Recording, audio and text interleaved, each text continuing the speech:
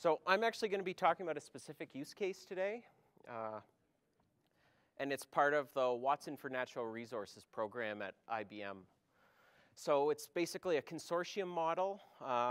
We asked our clients for less money when it came to our consulting services, so we would be able to build products that we could resell to other smaller oil and gas clients in Calgary, and kind of across Canada as well, because we work with a lot of mining clients too.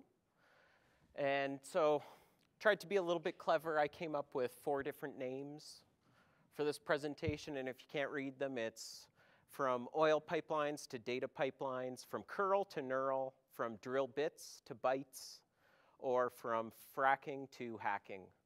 And I say that because I have witnessed a monumental shift in Calgary these past couple of years. I used to work at TransCanada as a project engineer, where I would print out every engineering drawing. I'd get each one of them printed. We would give them to someone who marks up drawings for a living. They would do it on paper. They would hand it back. We would scan them. We would update the version in FileNet, and that was what our data management process was. And so now today we're talking with a lot of clients about using AR and VR to be able to do automated walkthroughs of facilities, so you no longer even have to do any as-building. It's done automatically. And so this is what I've seen in Calgary, and it's an exciting place to be. We've gone from 0 people, 0 data scientists a couple years ago, 3 years ago, in our Calgary office, to about 80 that are now on projects. And I think other consulting firms have seen the same thing, and that excludes all the companies that also do their own in-house data science as well. I know that Encana is a big, has tried to really in-house a lot of their data science as well. And Chevrons and Exxons have too. So, what I'm going to talk about today. So a little bit of context for oil and gas.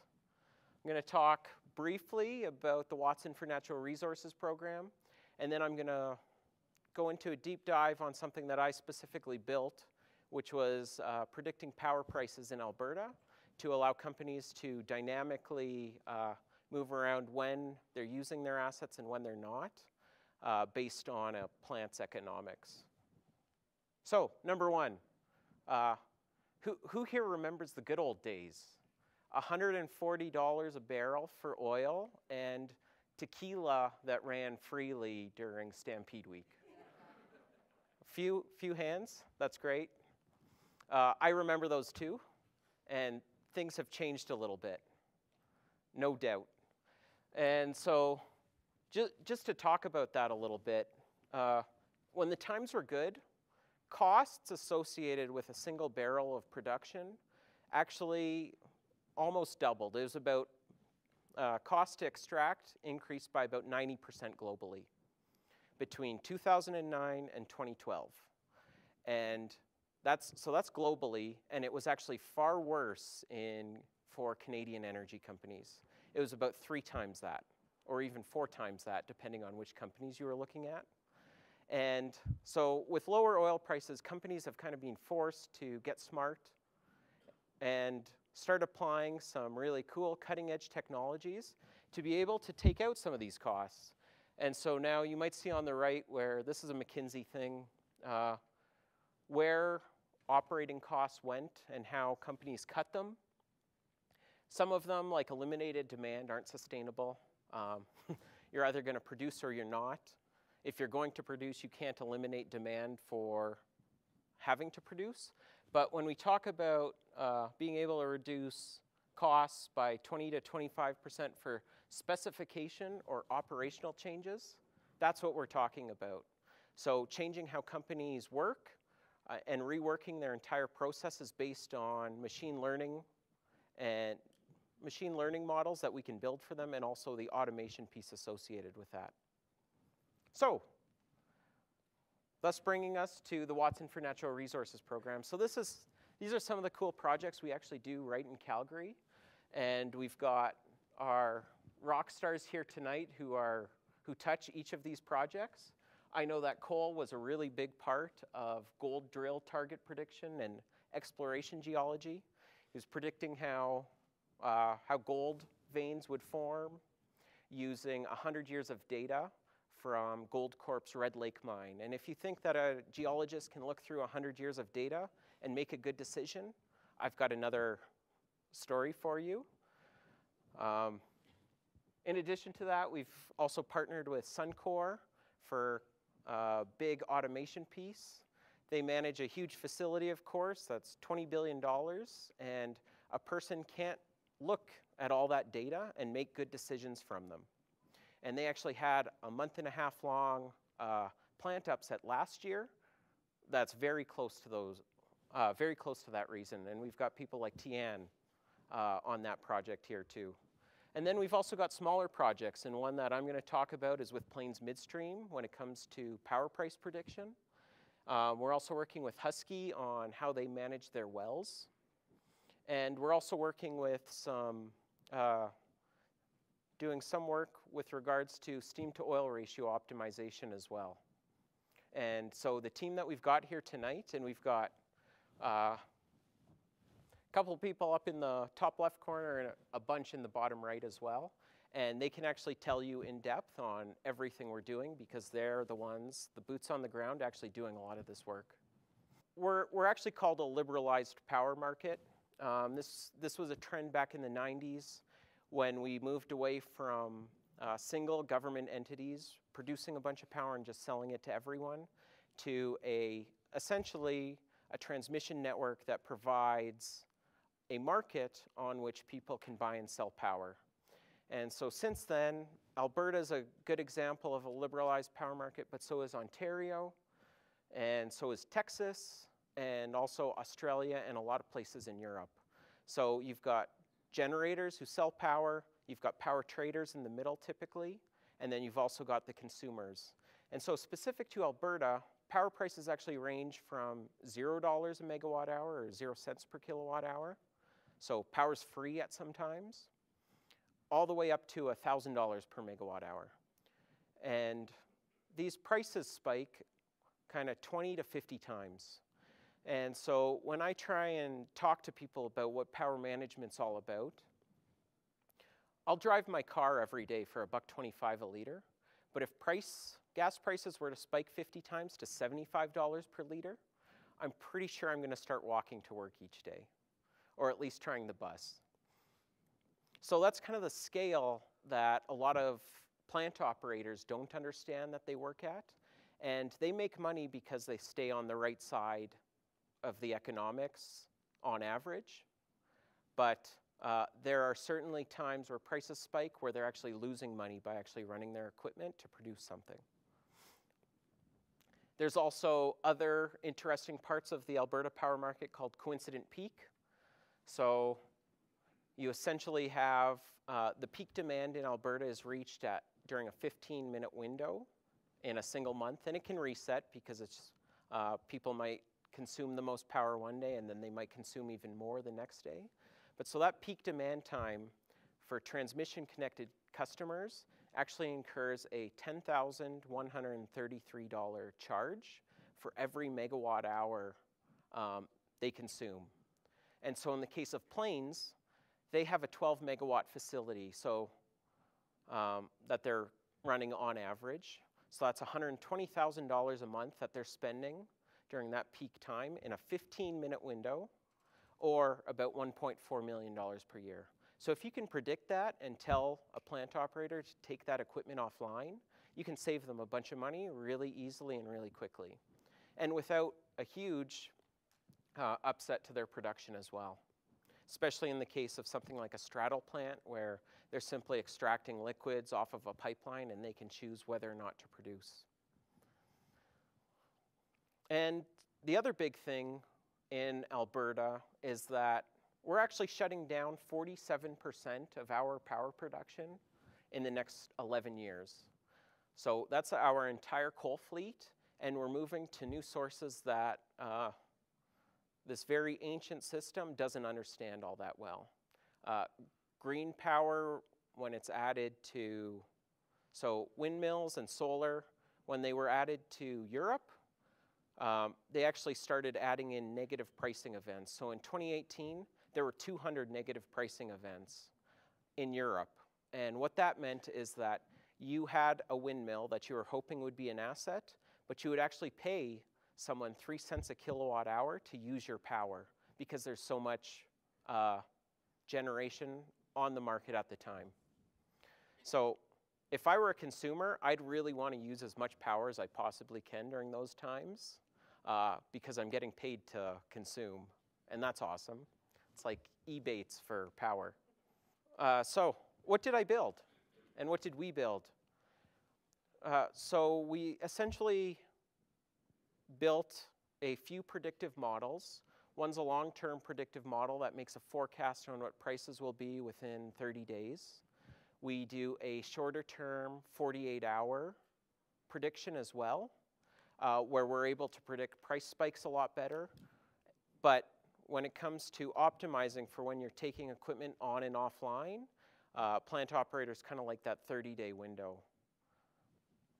In addition, we also have started building a predictive model for predicting peak demand as well. So our clients would be able to capture those savings as well. And in addition to that, I'm going to be showing the actual tool in a few minutes. But there's also some efficiency and process optimization work that went in on the side just on what our clients thought were very bulletproof processes that are 35 years old, and there's been so many changes that have been made to this plant that the original optimization work that was done by a process engineer really doesn't apply anymore. And so you can do a nice little regression and eke out an extra 5 to 7%. And for a single plant that's making $500 million a year, that 5 to 7% pays for a few data scientists really quickly. So there's just some numbers here. On average, we can, by dynamically moving around work orders, we can kind of save 49% of the associated costs with not operating that equipment. So pretty significant cost savings if you're talking at the scale of a plant. By taking a performance hit, by saying that you're not going to produce as much, you can also cut out spikes as well and not pay for those huge pricing events that end up happening as well.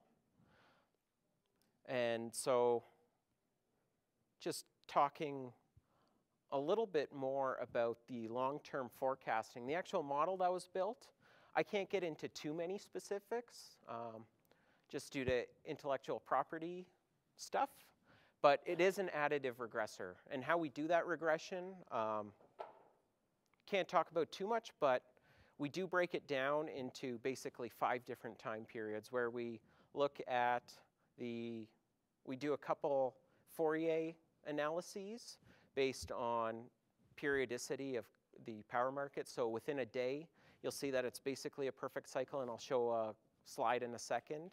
And then we also do some work with dummy variables on predicting. So Saturdays and Sundays, prices are typically a lot cheaper.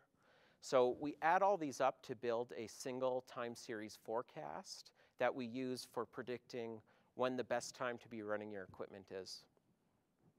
And then we also extract a much larger trend as well, which our clients seem to like because it gives them an opportunity to look at what hedges would be, what a good hedge would be.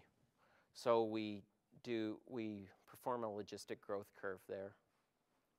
So what does the Alberta power market look like? So this looks terrible on this, but if I were to point on here, you've got a price of dollars per megawatt hour. This is 10, this is 60, 70, and 80, and then you've got all the years here, 2018, 17, 16, 15. So when oil prices in Alberta crashed, there were a lot of orphan wells and a lot less demand for power as well. And that was actually reflected in power prices over that time. Of course, an average doesn't tell you the whole story on what's happening because there are price spikes that play into that as well. But what we've seen is a really big bounce back. So the big companies that spend something like $100 million to $500 million a year on power. If they were doing that in 2017, they're probably spending about twice as much in 2018, and I don't see this trend changing based on the fact that we're going to be shutting down even more coal-fired generation as well, which is, of course, the cheapest power we can produce. And then you have the companies that are also going to be adding this green power, and they're going to have to accelerate the depreciation of their other assets more quickly, which will also lead to higher prices as well. So I think this is something that matters. This is actually what the last 10 years of power prices look like in Alberta. And so in this case, we do a little bit of anomaly correction. That when a power plant trips, typically prices spike 20 to 50 times, as I said before. So when we're putting a long-term forecast together, we can't predict those black swan events. That's impossible. Even with, maybe if we had access to someone like TransAlta's, all their plant information, we might be able to predict something like that. But the data sets that we're using, we're not able to predict that. We can do that in the short term, but not the long term. So whether or not they're online or offline it is, but I'm talking about more from a maintenance perspective on what actually causes the trip. So in the short term, we do use the ASO data set in being able to predict if prices are going to spike, but I can't tell you if prices are going to spike in 3 weeks from now. Yeah. So the blue line are the actual prices, and you can see that prices saturate fairly often. These are fairly sharp peaks at $1,000 per megawatt hour, and we do some anomaly smoothing to remove those. This is what the long-term forecast actually showed. So this is a 30-day prediction. So we're actually looking 30 days out. A lot of these spikes were actually, that you see here, and the zero pricing event that you see, were actually added in the short-term forecast. So we add the two together to build a final model. But as you can see here, we actually did perform pretty well. And going back to this regressor model, we can see the competing performances. So we actually tried a bunch of models. This additive regressor actually performed the best. We struggled with ARIMA just because there aren't enough orders, not enough variables essentially for predicting such sharp peaks when it comes to power prices. It moves a lot more than what an ARIMA is typically used for in forecasting. And we do perform about 51% better than a naive Bayes model. That's kind of the benchmark I would typically use in doing some of this time series forecasting. I usually compare naive Bayes against an analyst with a really good Excel knowledge. So if we can beat that, we're doing pretty well. And then what's surprising is that when we did add in a neural network, and specifically the LSTM, even this model outperformed that. So I'm not fully convinced of that, of course. It's just based on time and the amount of work we had to do. It's likely that we'd be able to point, but this was the current state. And we did this in about 4 months and built the final product that I'll show you. So when it comes to a shorter term price spike prediction, if I were to just highlight some of these numbers, on the top is how much a price spike contributes to a company's invoice for their power bill. And the bottom, blue, is actually the amount of time that was spent in a price spike situation. So as you can see in 2018, price spikes made up about 2.25% of all the time throughout a year, but they made up 29.5% of a company's invoices. So it's a pretty meaty problem to go after. And so this is what our short-term forecasting tool does as well. And the short-term forecast actually just comes in as a Twilio text alert. Don't even need a front end or GUI for it. So the solution architecture. What we do is we use a React front end with a Flask back end, and We build, for any data scientist we have on a project, we essentially treat it as a microservice, everything we do as microservices. So we've got kind of a spec to build for a front end, and then for each of the Flask apps, we essentially just build its own, put it in a Docker container with Kubernetes orchestration on the cloud. And what we end up doing is we just build each piece individually. And so everyone can work in parallel to actually build something fairly quickly. So you're not constantly waiting on dependencies from everyone else when it comes to orchestrating one of these projects. Specifically, we're pulling in a lot of weather data across not only Alberta, but also BC, Saskatchewan, and Montana, because we buy and sell a lot of power between all those jurisdictions as well. And then we also pull in all the AESO data as well, which is, I don't think I said this before, but AESO is the Alberta Electric System Operator. So they've got a really rich data set on which they provide all the market data for how power prices and power plants are actually performing every hour. We do. Now, so in this case, this could be a plug for IBM because we did buy the weather company last year.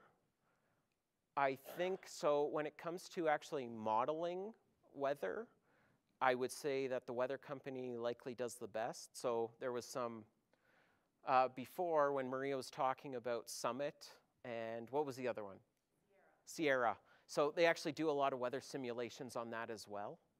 But we actually have the smallest resolution for predicting weather globally. So we can predict weather on a 4x4 square mile grid. And we do that for the entire, for all the geographies. We also have the most data sources. It's all built on Apache Kafka as well. So basically, the exact same architecture that Netflix uses for giving you movies, we use for processing weather data globally. And there's even interest in being able to pull in specific cell phone data in the future to add to that data set.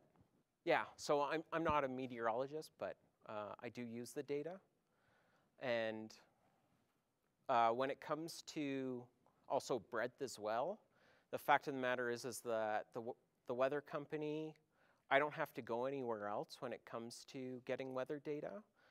Everything globally I can just get from a single source, as opposed to having to deal with the Canadian, whether it's Nav Canada or whoever, for getting specific meteorological data sets for specific geographies. So to summarize this quickly, we've got a bunch of data, and then we build a bunch of things on top of it. Some of those things interact. We try and give some insights into how plant operators consume power, how their power bill correlates with that, just in natural language. And then we also give them a couple tools for being able to optimize work schedules as well and automate all of that. So I'm going to so if you want to add me on LinkedIn, you can go add me on linkedin.com/in/Seamaster. I got Seamaster. I thought it would have been taken, but that's pretty cool. So feel free to add me, and then if you want to talk about jobs, I'll just make sure to forward you to Cole and give him all the work to do. So I'm just going to end my slide deck there and then actually show you what we built briefly, let you know that it's real. Here's a long-term forecast. Doesn't look super good on the low DPI projector, but as you can see, so this is 7 days back and 7 days forward in which we're making a prediction.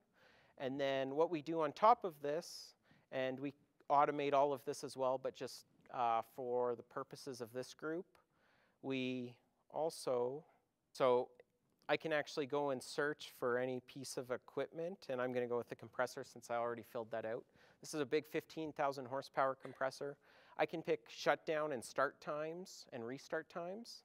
and then decide when I want to take that piece of equipment offline because I want to do it when prices are most expensive. So if I do that, it shouldn't move. Perfect. So this single work order where you've got to shut down this one piece of equipment, if you were to pick the pour time, it would be about $3,000 worth of savings, but you can actually save an extra $5,200 on top of that simply by moving your work order a little bit later in the week, and then also to a later time as well when you hit peak periods.